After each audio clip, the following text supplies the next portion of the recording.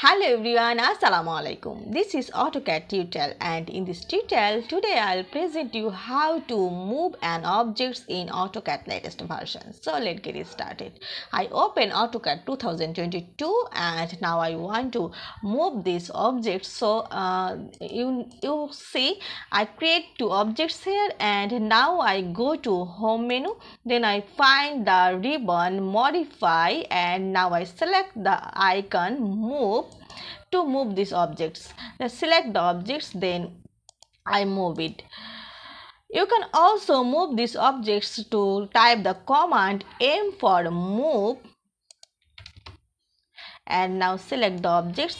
Now you specify the base point of these objects. To press F3 for know the base point, just F3 for snap, and it will be select the base point of these objects. I find the base point of this object, and now I move this object in the another objects.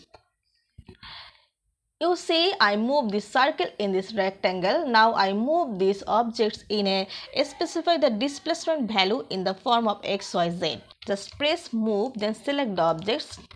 Then you write here 4,5. That means in this object will be moved to 4 units in the x-axis and 5 units in the y-axis from the original or current position.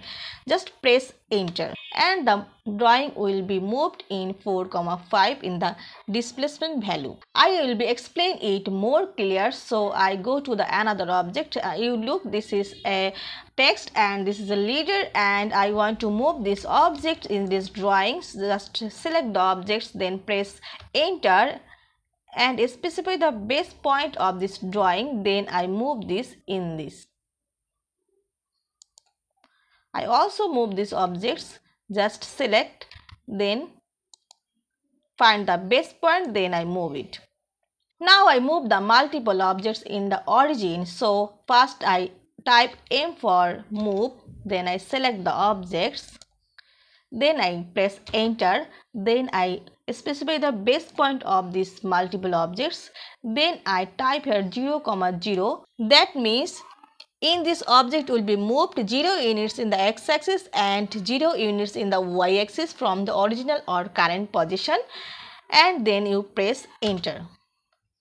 Look, you see the drawing will be moved in the 0, 0 origin of this drawing. So viewers, I hope now you will be moved any objects in this way. I hope you will enjoy this video. Thanks for watching and don't forget to subscribe my channel. Thank you.